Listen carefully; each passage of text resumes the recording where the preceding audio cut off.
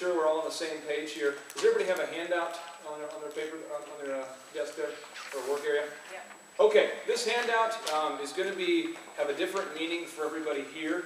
So I would like for you guys just to start off, if you could take the handout out, and if you could write your 3 specific goals of today's lecture or today's session. You can just write what 3 things you're trying to get, what 3 things you'd like to know about social media or marketing from today's talk. And that way at the end, those should hopefully become our questions if they haven't been answered at this point. So I want everybody to leave here and feeling empowered and having all your questions answered. So you can just write down your 3 goals of what you're looking to get out of this seminar. That would be great. If a personal high five is your goal, we can do that as well. It's going to be great. Okay, so your 3 goals here.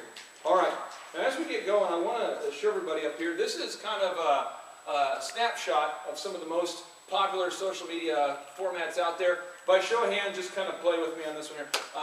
Does anybody here have a LinkedIn account? LinkedIn, show of hands. LinkedIn, okay, a couple. What about YouTube? Anybody here have a YouTube? YouTube, okay. Who here has a Facebook? Okay. Who has a Twitter? Who has a Twitter? Okay. Who has a Dig account? Dig? Okay. What about TubeMogul? MySpace. Who has a MySpace? MySpace? Okay. How many people here are somewhat annoyed by the Twitter updates you get? Do you ever get a Twitter update that you're somewhat? There we go, this guy back here. I was joking with the last session, but I get a guy named Michael who emails me these updates and tells me he's going to the store or he just got a great deal on this, and I don't really know who he is. And so I know Twitter can be kind of frustrating, and today we're going to hopefully not delve into that. Today we do have 3 objectives we want to get on there that I wanted to make sure I answered for you. There's 3 of them here. Is 1, I want to go over today the potential power of social media. I think with social media, one of the things that we have, there's this misnomer out there. People say social media is free. Look, YouTube's free, MySpace is free, Facebook is free, but really, what is your time worth, right? And if you pay yourself $100 an hour or $50 an hour, whatever you pay yourself, and you spend 8 hours a week on Facebook, it really costs you $400 or $800 to do that. So I don't think that social media is free because it's a ridiculous amount of time that's expected to keep them updated, and it's just a little bit crazy. And a lot of people I know sitting here might be thinking, every time I hear a speaker, it's usually they're a speaker because they don't have their own business. I realize that's kind of a good thought people have. I own 3 businesses, and you can research them online if you want to look them up. One's called DJConnectionDallas.com. It's the largest wedding entertainment business in the country. We do about 4,000 weddings a year. I have a business called Epic Photos Dallas. It's a large photography franchise. Fears Clark Realty.